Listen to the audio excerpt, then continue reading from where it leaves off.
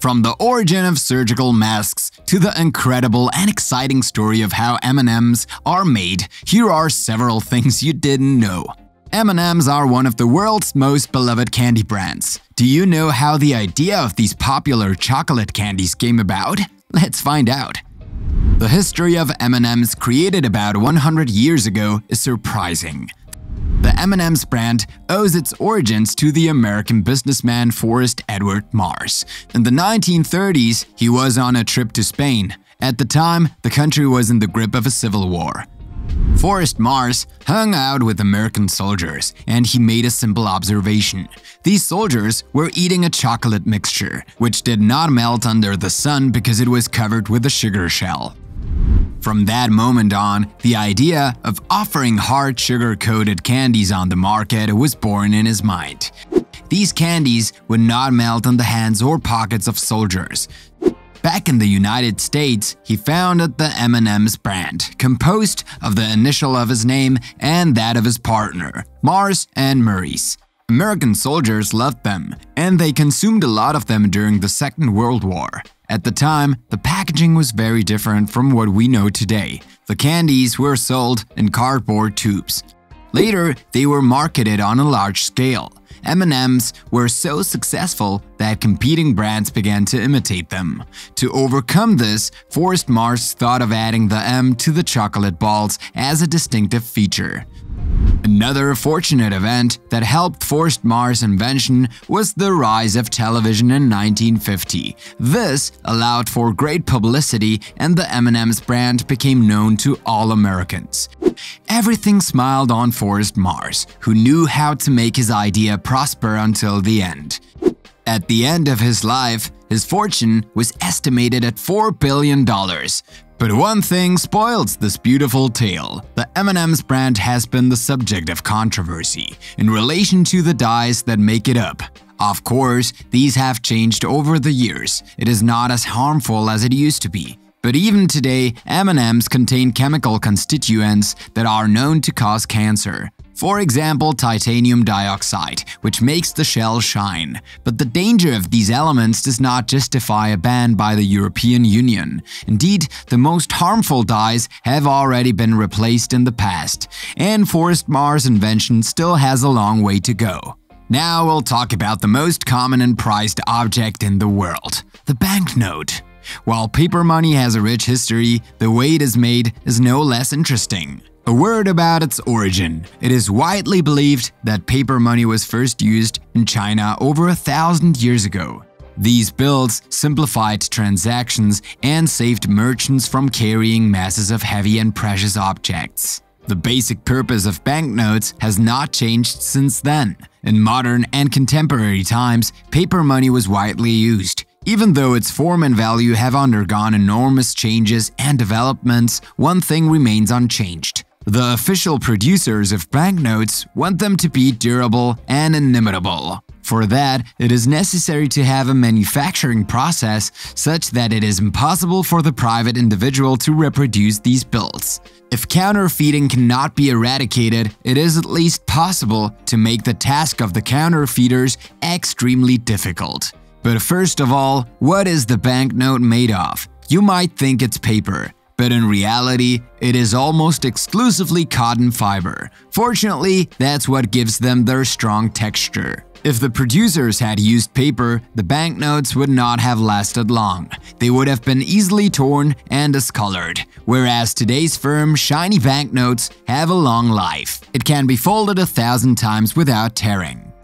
There are several steps to making them, and it is much more complex than you think. It's a series of technical processes, from offset to silk screening, and includes special effect inks as a finishing touch.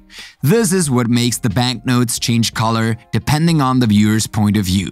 The precise details of the printing of the bills are kept secret, and counterfeiting is not for the faint of heart.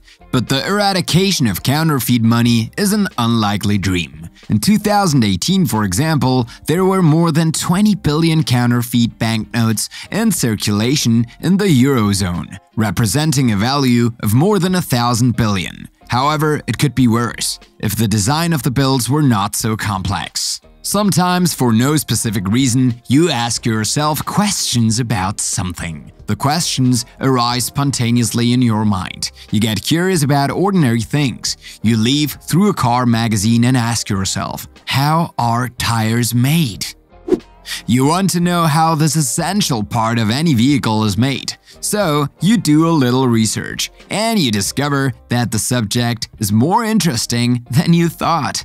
The tire is made of more than 200 raw materials, the main one being, as you might expect, rubber. There is a natural rubber and synthetic rubber. The latter is the most important component. After these elements of elastic nature called elastomers, there are the reinforcing fillers. Among them is the element that gives tires their strength and black color, namely carbon black. But it also enters the composition of a tire, the silica, which ensures the adherence to the ground, as well as solvents and resin, metallic and textile elements. You wouldn't have guessed that a tire contains so many things. After all, it is a world of components, and each tire requires an extremely precise dosage, even though, of course, each manufacturer adds his own special touch. In short, the manufacturing process is a challenge for the industry. Thanks to all this information, you have satisfied your curiosity a little, and now you know a little more about the nature of the tire. School notebooks, which you may fill out on a daily basis, have a feature that you have become accustomed to: the margins on each sheet. As you look at the pages of your notebook filled with notes, you wonder why there is always that space on the left side of each sheet. You'll want to get to the bottom of this mystery. In class, you take the risk of asking your teacher this perhaps silly question. You might think that the margins are there for you to write down dates for your classes, or for teachers to write remarks. This is not the case. The origin of the margins is surprising. Your teacher is knowledgeable and knows the answer to this mystery. Margins on the side of sheets have been around since the Middle Ages. At that time, rats infested the city, and they were very numerous in the universities. They had an annoying tendency to nibble on the scraps of paper. This phenomenon was very detrimental to the preservation of writings, so the blank space on the side was used to protect the handwritten notes, because the rats would devour the ends of the paper first. When you learn all this, you are surely surprised and amused. The practice of placing margins had no other use. Over the ages, this habit has been reinforced. Perhaps the margins were seen as an aesthetic thing, and it was decided to keep them. You certainly didn't expect this explanation about the origin of the margins of your notebooks. You have probably noticed that the buttoning of women's clothing differs from that of men's clothing. For example, men's shirts open to the right and women's shirts open to the left. This symmetry is quite curious. The origin of this distinction goes back to a relatively distant time. Yes, the button has a very ancient history, and it was first an aesthetic sewing element, before having the use we know today, namely the fixing of the garment. From the 13th century, buttons were used to hold the sleeves of shirts, and when shirts became fashionable under the reign of Louis XIV, the button became a primary fashion element in the aristocracy. Buttons were sometimes embellished with jewels, a bit like luxury watches today. At that time, the noble ladies were dressed by servants, and it was more convenient for them that the bottoms were on their right.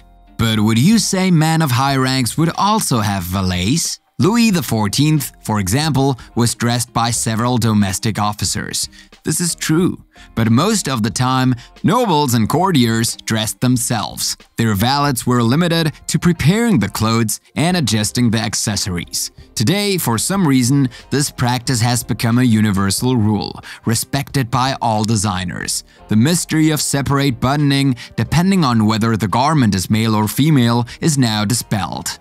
The computer keyboard is also one of the most familiar objects in your daily life. You know how to write with your eyes closed. So familiar is the layout of the keys.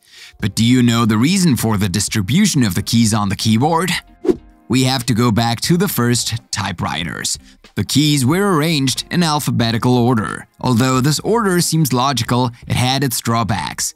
When two adjacent keys were pressed too quickly, the metal rods that connected each one clashed. It was not convenient. It was therefore necessary to have as much distance as possible between the letters most often used side by side. Hence, the AZERTY keyboard that we know today. If you think that the alphabetic keyboard would have been preferable, think again, because in this case, you would use your left hand much more often than your right. This is the surprising origin of the AZERTY keyboard. It is a solution of convenience, born from statistics. Wu Lien Te was a Malaysian-born physician, born in 1879, when the country was under the British colonial empire. He studied medicine and proved to be a very brilliant student. After graduation, he became a doctor and researcher and was very interested in dangerous pathologies. But his main interest was public health. He helped opium addicts by creating associations to fight against drug addiction. And while treating his patients, he was looking for the causes and cures of serious diseases such as beriberi. In 1910, he was called to Manchuria, an Asian territory, to study closely a terrifying and unknown disease that killed all those affected. It was the famous Chinese plague, which originated in Hong Kong and spread to all continents. If history has remembered the names of great scientists whose enlightenment allowed to explain and fight this plague, Wu Lien Te has not inherited the same glory. Nevertheless, we must give him credit. Wu Lien Te was one of the first to establish this new fact. He had discovered during an autopsy that the pulmonary plague was transmitted by air. He therefore advised the government to adopt measures that we know very well today. For example, social distancing, quarantine, and surface disinfection. Most importantly, he set out to develop a mask that would effectively protect patients and caregivers. At the time, the most common mask used was a single-layer face mask. Wu Lien Te added several layers to better filter the air. This progress allowed the design of today's masks. Through his generous and innovative work, Wu Lien Te saved thousands of lives. He was more than a scientist, he was a benefactor. He treated patients free of charge who came to his practice in great numbers. When the epidemic ended, his genius was hailed and recognized by his peers in China and around the world. However, during his life, and like all men of genius, he experienced small and painful injustices such as racism. After graduation, he was not allowed to hold prominent positions in the colonized territories that were reserved exclusively for the British. Later, when he knew how to prevent the plague and advised health workers, a French doctor laughed in his face and said, "What can we expect from a Chinese?" A final injustice was the oblivion that enveloped his scientific and humanitarian work.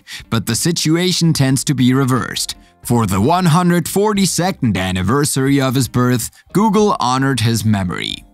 This is the end of our video. You have been able to discover many amazing facts about objects that, although commonplace, have an interesting history that we would never have guessed. As usual, feel free to mention in the comment section your impressions. Which of these things you didn't know surprised you the most?